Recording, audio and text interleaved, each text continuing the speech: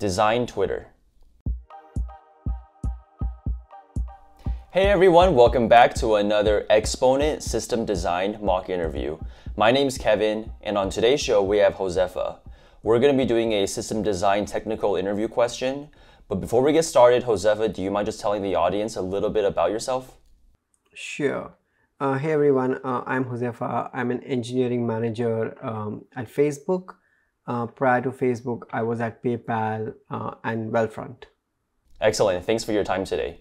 So we're going to be doing a system design mock interview, and this is what I'd like to ask. Design Twitter. Okay. All right. So Twitter is a two-sided network. So you have people creating tweets and people consuming tweets. So given that, I'll break up the system diagram into these two halves. So let's start with some of the core requirements that we would want to tackle. The first one being creating a tweet. I think that's fundamental to the system. The second one I would think here is for someone who's following different people, being able to view all the tweets on their timeline. So right, viewing, or you can say generating the timeline for the user. The last thing I would want to kind of look at is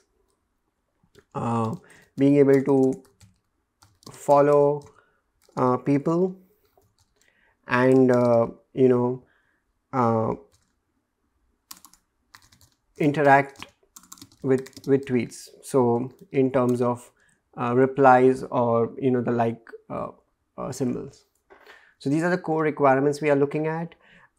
In terms of some non-functional requirements, I would say that one thing we need to look at is that Twitter is going to be a read heavy system. So there will be more people reading and viewing the tweets than writing. So we would want to optimize for reads, and the other thing we would want to kind of optimize for is influencers. So basically someone like Lady Gaga or Justin Bieber kind of writing a tweet would we want to make sure that if they create a tweet, it doesn't bring the system down. Yeah, this makes sense for like a P0, but if we were to make like maybe P1 or P2 requirements or non-functional requirements, what else might you add? Sure.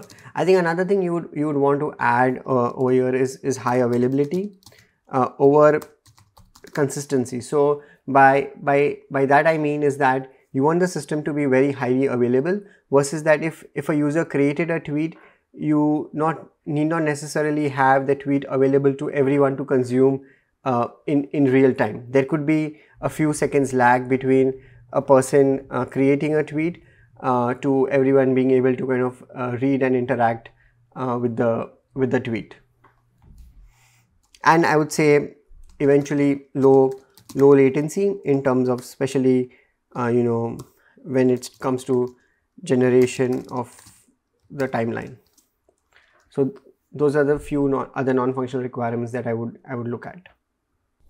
Okay, and like if you had more time for requirements, were there any more that you would have besides creating, viewing, and following people?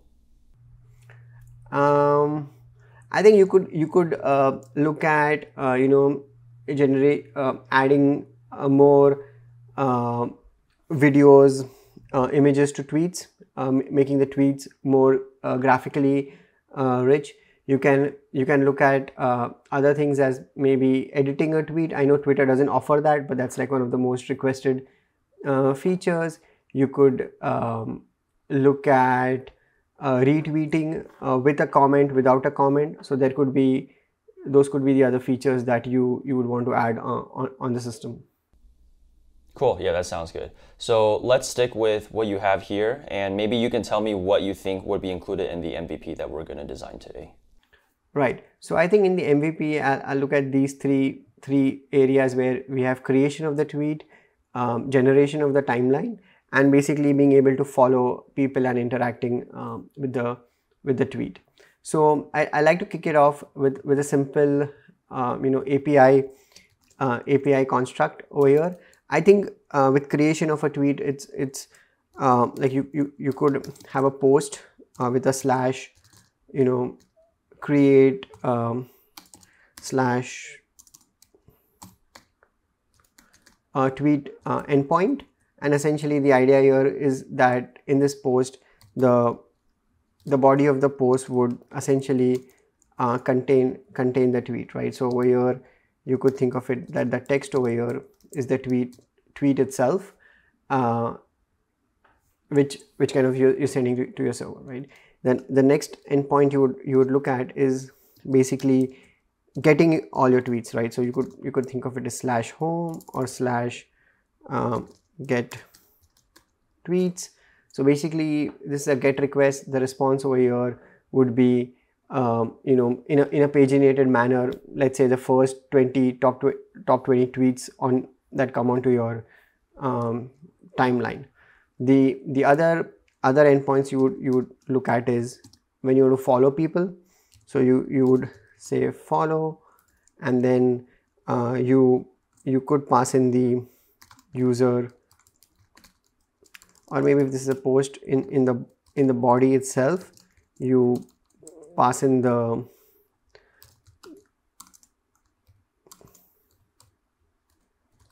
follower ID over here. So this is basically who you want to follow, right? And your user ID kind of is sent as a part of the header. A similar endpoint over here on the tweet one, you could say is that you like a tweet, with another similar one is you respond, you reply to a tweet, right? So over here your body again is the text is your response to the tweet, and of course you need to kind of know what the tweet or the tweet ID is there, right? So that'll kind of tell you which tweet you are responding to. So these are at a high level, like these 4 APIs that you have. Next I'll get into like a high level system overview of what this system actually looks like. So let's start off with creation of a tweet. So basically you have your users over here. With any large system in this, what scale of Twitter is, you tend to have load balancers in the middle, because it's a distributed system geographically. You'll having multiple hundreds if not thousands of servers serving the millions of users, right? So you have load balancers. Now in terms of creating the tweet, you are essentially what you are saying over here is that you are doing a post over here, right? So it's an HTTP post. You are calling this endpoint, right? So there are a bunch of servers over here which you can call your API servers handling these endpoints, right? So basically anything to do with the tweets, whether it's creation, replies, likes, everything to do with the tweets would essentially be handled by these APIs, right? These servers, right? So anything with /tweets would kind of be handled by these servers here. Now and how would you distribute the load from the load balancers to all the different, like let's say you have n servers, how would you know which server to send it to? Right. So I think there are a few systems mechanisms over here. So something as simple as a round robin mechanism could work. You could look at some kind of a consistent hashing system where every servers is hash and then you round robin on the hash. You can also distribute this geographically. So let's say I am in the US and I send a post to create a tweet. So the load balancer would route this to any of the US data centers, where let's say somebody in Asia or somebody in EU is doing a similar action. They would probably get routed to a data center which is close to their geography. So you could kind of choose to do them in one of these n number of ways. Cool, makes sense. Cool. Moving on, so basically this would kind of create the tweet and we would have a SQL database over here where all the users tweets are stored, right? So you have your users and you have your tweets, right? So these are your main two entities in terms of the database that you have. The next thing I would want to look at, and I can get into the database details a little later on. The other thing I want to now tackle is the generation of tweets. So if you look at it, one very simple brute force way is that in your database you have your tweets table. For a given user, if they come to the home or they call the gets tweets endpoints, one simple way is that there is a query that scans the entire tweets tables and removes the most top, like if you're looking at chronological order, top 20 tweets or this n number of tweets for this particular user. Though it's simple in implementation, the downside to that is as your tweet table grows over time, these queries will get very expensive and will cause very high latency in terms of getting the timeline. So to keep the latency low in terms of viewing the timeline, and we want to optimize for reads, there has to be some kind of pre-computation that we need to do in terms of the generation of the timeline itself. So what we would do here is that as tweets are coming in, there is correspondingly a timeline generation service. Basically what this service would do is that map all the users, and I can optimize this service for generating the timelines for your most frequent user. So let's say your daily active users, right? So you want to kind of generate timeline for your daily or your weekly active users, like users, let's say, who are viewing Twitter once a month or once every 6 months. We maybe do not compute the timelines for them because that'll just be a waste of computational power. So let's say we are optimizing for our daily active users. Whenever a tweet comes in, along with storing it into our database, we are passing this tweet to your timeline generation service. Basically what this timeline generation service is doing, for every user, it's looking at that tweet and saying that does this tweet belong to this user's timeline, right? Because does it belong to one of the people that this user is following? If yes, it adds it to the person's timelines on the top. So it's kind of a stack where it keeps adding the tweets to the top. So this is like your timeline generation. And as I mentioned that we do not do this for all the users. We want to do this for only our most daily active users. Now as one of the things I also mentioned is that if we want to optimize for influencers, the downside to this kind of system is that somebody like Lady Gaga, who probably has 50-60 million followers, if she does a tweet, you are essentially recalculating the timeline for 50 million people for that one tweet, which computationally is very heavy and very redundant in nature. So basically what you do is, for these set of influencers who have this high bar of users, you don't do the timeline, you don't update the timeline of those people over there. But if when this is basically requested by a user, so let's say another user over here is requesting the tweet over here, so they're doing the get slash tweets. Basically what the load balancer is doing is it's calling this timeline generation service. Whilst the timeline generation service gets the request out, at runtime it will basically take something from your influencers service and add that data to your response on the fly, right? So while the service is responding back, it will add this data on the fly or at runtime and send out the timeline to the users. So this way you're not populating the timeline for these large set of users for these one-off tweets sent by influencers.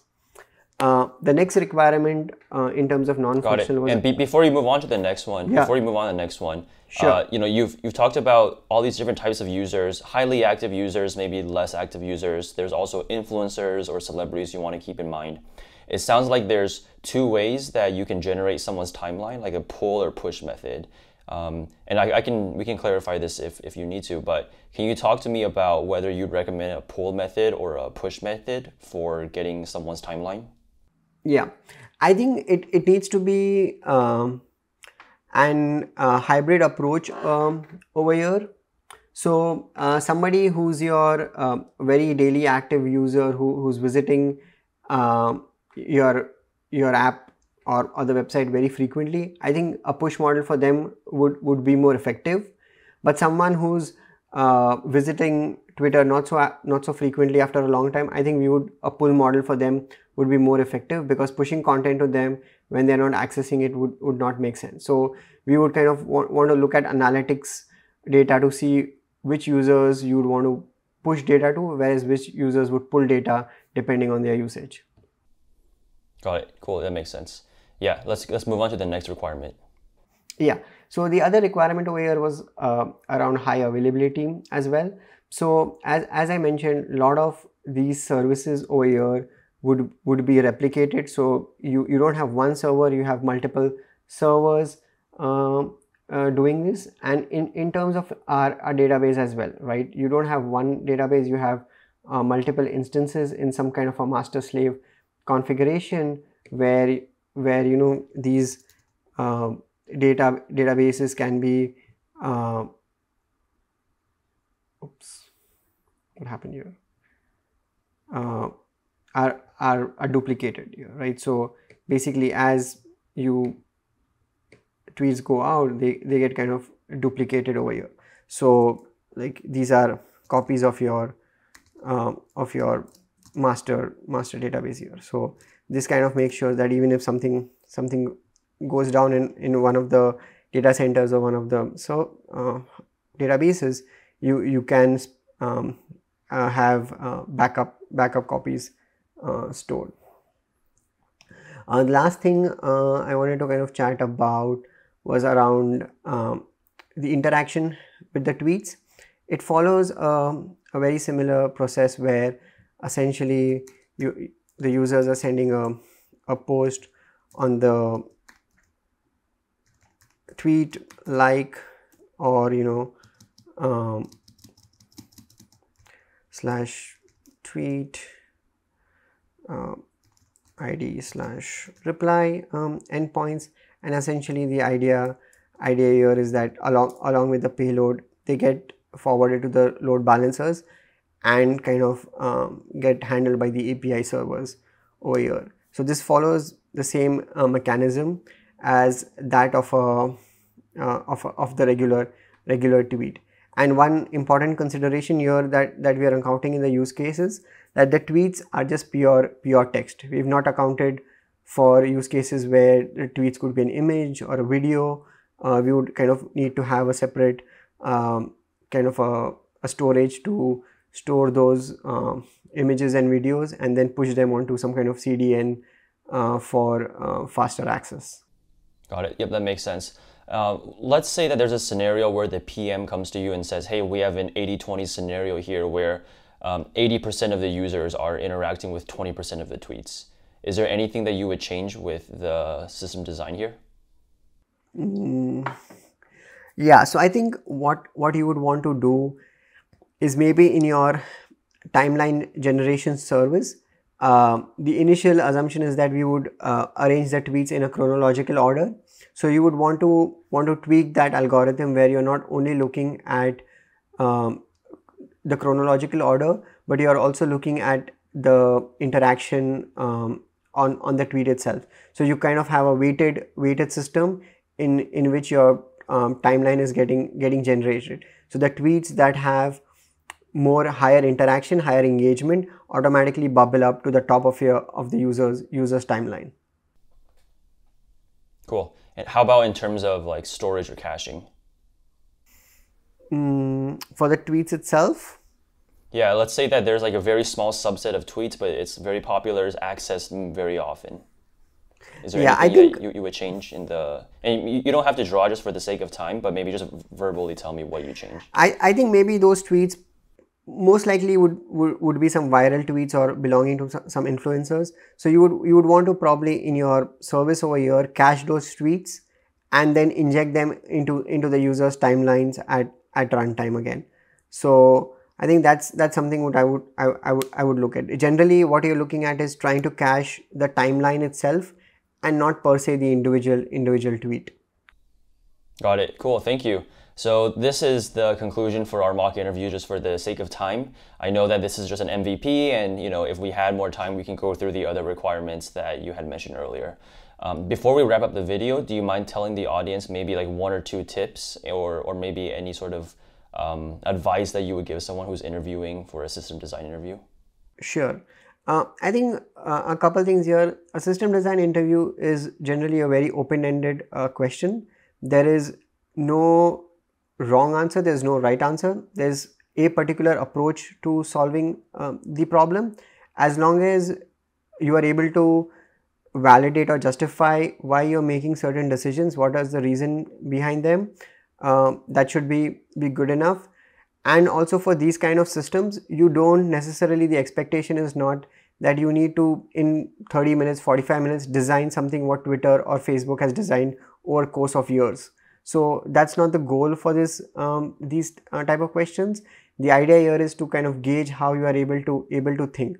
So not getting bogged down in the low level details, but being able to think holistically of at a high level how the system will operate and not worrying about what the exact right answer for the system is. As long as you are able to justify and quantify your answers, that should be good enough. Yeah, absolutely. And especially with how vague or ambiguous these questions are, the interviewer wants to see how you can take those and then scope it into something that you can cover within 20-30 minutes or however long the interview is. Thanks, Josefa, for your time, and for the viewer, good luck with your upcoming system design interview.